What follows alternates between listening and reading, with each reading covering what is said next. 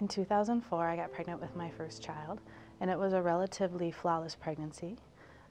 When I was hardly sick. I had the typical tiredness, but I thought I was pretty lucky.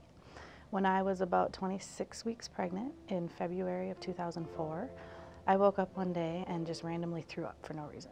So then the end of that week on Friday, I remember Friday morning, I was finally feeling like I was turning the corner and feeling better, and I was looking forward to going back to work on Monday. And then that night, when my husband came home, my head just started pounding like I have never experienced before.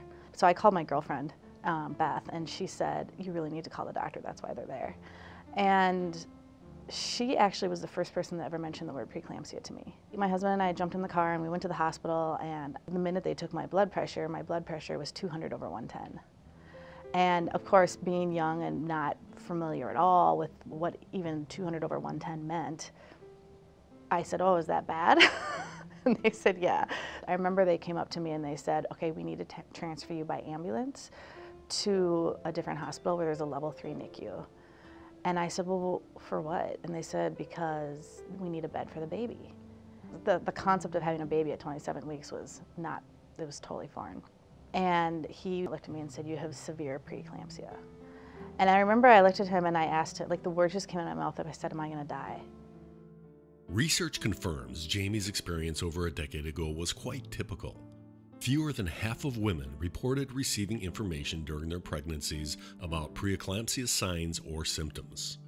I remember being in and out of consciousness, and I remember at one point the doctor saying to Joe, "We're afraid your wife's brain is going to swell.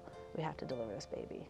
And being forced with that choice of, do we deliver the baby to save your wife, knowing that the baby may die? He made a very difficult decision to deliver the baby. Her name was Grace, and she was born at 1 pound 11 ounces. So I was finally released from the hospital the following Friday, and then Monday morning, the NICU nurse called me and said, "Grace developed an infection overnight," and I instantly started crying. At the end of the day, she went into cardiac arrest 5 times, and her body was just too little to fight off the infection. Because she was delivered so early as a result of the preeclampsia, she ultimately died from it. She was 8 days, 11 hours, 13 minutes old. She died in our arms, and it was the most devastating thing I've ever been through in my life.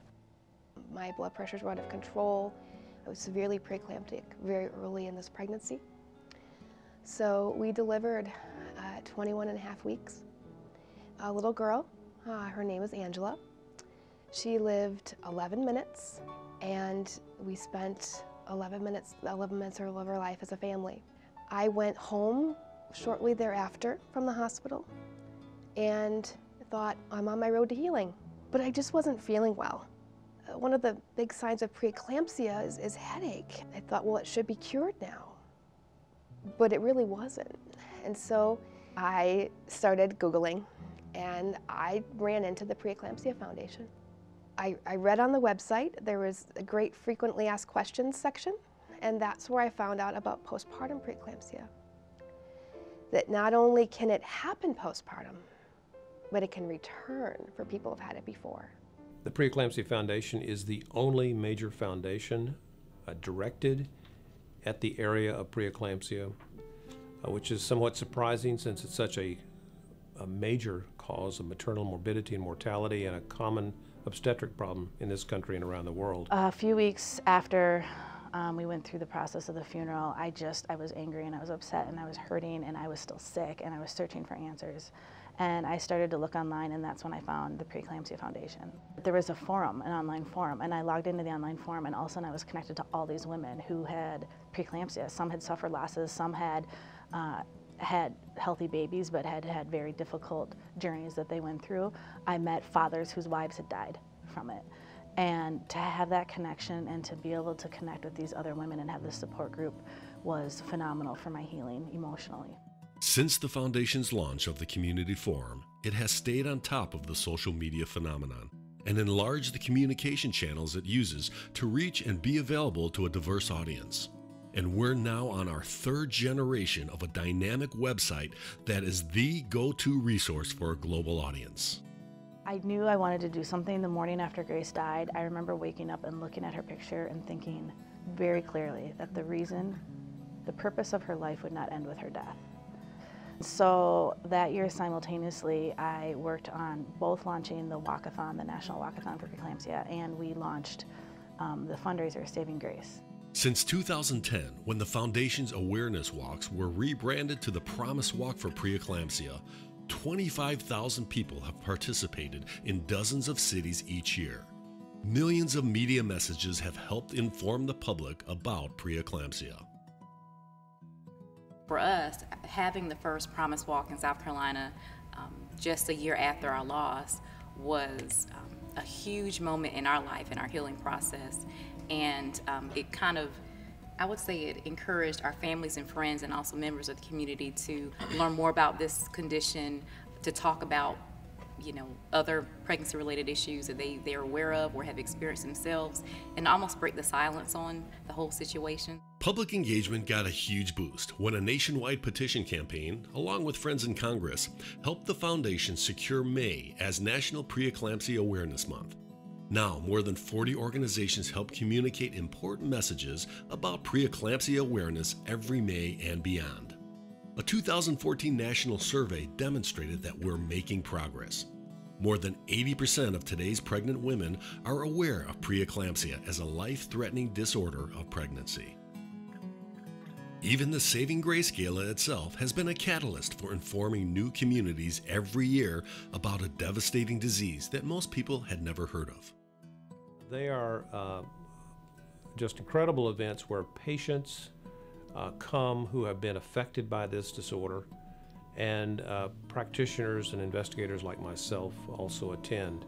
I find them very invigorating and encouraging to continue the work we're doing in this area of medicine. The Preeclampsia Foundation's executive director was a keynote speaker at the 2012 national meeting for thousands of obstetricians and gynecologists. In 2013, an entire chapter on patient education was included in newly released national guidelines. So far, 3 states, California, New York, and Florida, have adopted the Foundation's education materials. Just a fraction of the hundreds of thousands of pieces that have been distributed to date. They also participate in numerous task forces to reduce maternal and infant mortality and morbidity. After Grace was born, the doctors told me, you know, you probably shouldn't get pregnant again. Our oldest son now, Brian, he's adopted, and he's 8 years old. And then in 2008, I got pregnant again.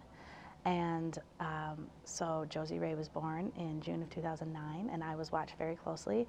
And then I got pregnant with Katie, and so in March of 2011, again, I was very cognizant during my whole pregnancy of all the signs and symptoms, and I saw the doctor regularly. In March of 2011, on a Sunday, I was diagnosed with preeclampsia, and Monday I had a placental abruption. And so we delivered her, and she was 35 weeks. She spent 16 days in the NICU, but she's home and healthy.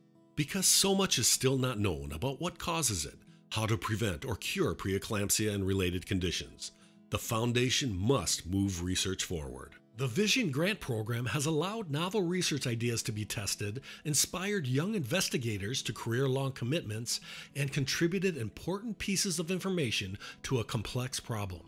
With this $500,000 investment, it has also opened doors for large-scale funding from the National Institutes of Health and other major funders. The registry that the Preeclampsia Foundation began in 2013 has the potential for being a gold mine for learning more about the disorder of preeclampsia. In today's world, the only way to get things done is through collaboration, advocacy, and effective partnerships. The Foundation works with dozens of professional organizations, companies, public officials, and like-minded nonprofit organizations to catalyze research and improve education and support. This year is the 10th year, and not only is it the 10th year of the gala, but this marks 10 years since Grace's birth. So it's very humbling and exciting for me and for Joe to see the legacy that Grace's life has left.